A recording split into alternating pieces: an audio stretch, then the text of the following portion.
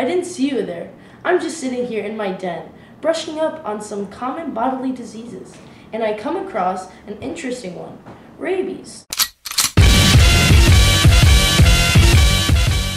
Symptoms include anxiety, stress, tension, drooling, convulsion, exaggerated sensation at the bite site, excitability, loss of feeling in the area of the body, loss of muscle function, low-grade fever, muscle spasm, numbness, and tingling, pain at the site of the bite, restlessness, and swallowing difficulty.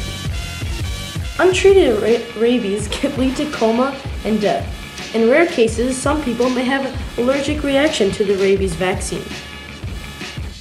To help prevent rabies, avoid contact with animals you don't know.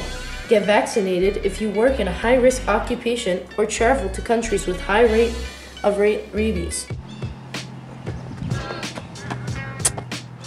Rabies attacks the nervous system consisting of the brain and the spinal cord.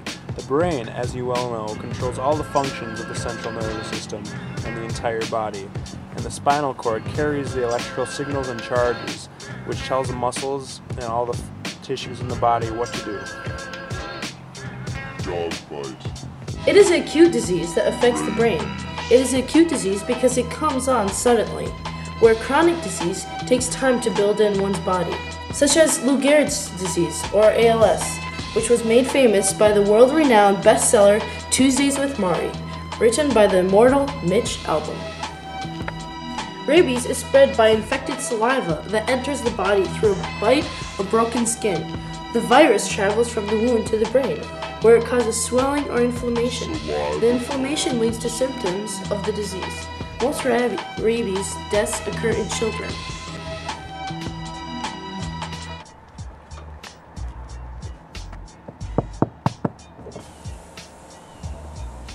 Excuse me, sir, can you define how rabies affects your body? Well, sure. After the infection, rabies travels along the neurological pathways within the CNS, causing encephalitis, which we all know is the inflammation of the brain. System then starts to go rampant, causing rabies, or madness as the Greeks refer to it, and as they say, when in Rome. In the past, human cases in the United States usually resulted from a dog bite, but recently, 4 cases of human rabies have been linked to bats and raccoons.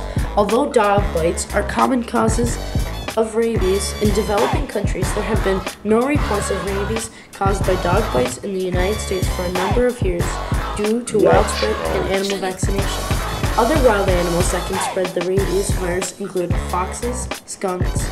Very rarely, rabies have been transmitted without no actual bite. This is believed to have been caused by infected saliva that has gotten into the air.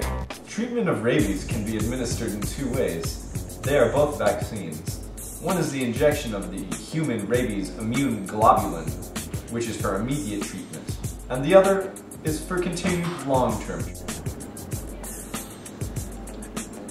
You should probably drink some of this.